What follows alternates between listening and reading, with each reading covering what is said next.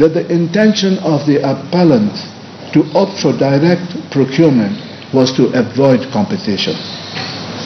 The uncontroverted evidence on record discernible from the affidavit deposed by Mr. Ezra Chiloba dated the 27th of June 2017 provides the reasons why the appellant opted for direct procurement.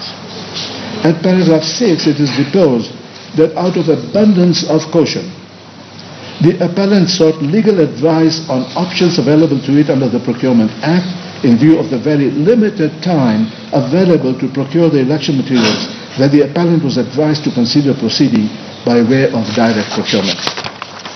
In our view, subject to satisfying the requirements for alternate procurement methods being the conditions stipulated in Section 103, 104 of the Act, direct procurement is constitutional.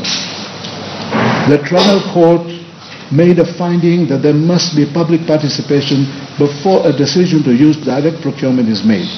Our reading of Section 103 and 104 and Articles 2 to 7.1 does not impose a mandatory requirement for public participation prior to using or adopting or making the decision to adopt direct procurement.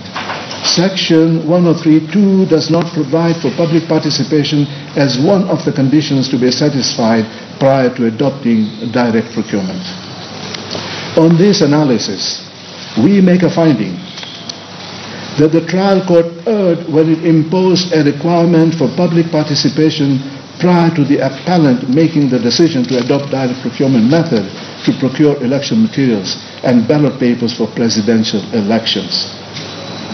So long as a procurement entity meets the threshold of Section 103 and 104 and it observes the provisions in Article 2 to 7.1 of the Constitution, direct procurement cannot be unconstitutional.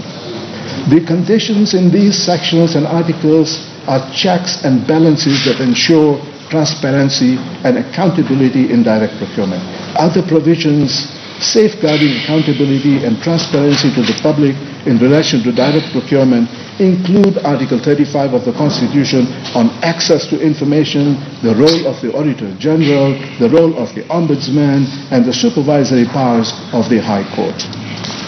The progressive reduction of the scope and degree of competitiveness in alternative methods of procurement, amongst other reasons, lead us to find that public participation is not a mandatory requirement prior to a procuring entity making the decision to opt for direct procurement.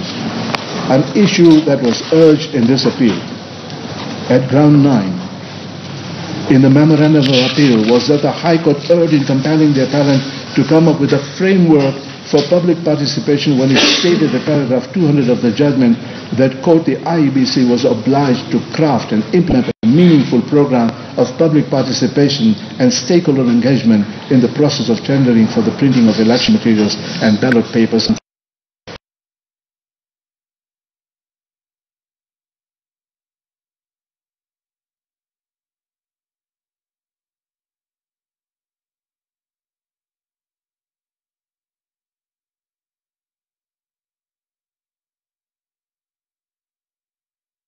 Scope and threshold for public participation. We have considered this of the provisions of Article 10.2 of the Constitution and other relevant articles where public participation is constitutionally required. In our considered view, the absence of a legal framework for public participation is not an excuse for a procuring entity or a state organ to fail to undertake public participation, if required by the Constitution or law. A state organ or procuring entity is expected to constitutional principles relating to public participation in a manner satisfying and principles of the Constitution. The Senate is aware of the need for a legal framework for public participation, and to fulfill this need, the Public Participation Bill 2016, Kenya Gazette number 75, number 15, has been published.